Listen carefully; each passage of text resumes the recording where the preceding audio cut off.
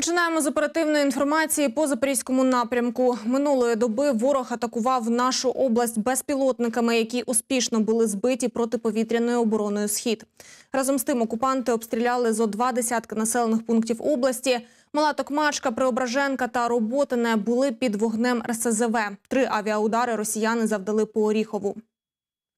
На Запорізькому напрямку Сили оборони України відбили 6 атак противника західніше Вербового та південніше Роботиного Запорізької області.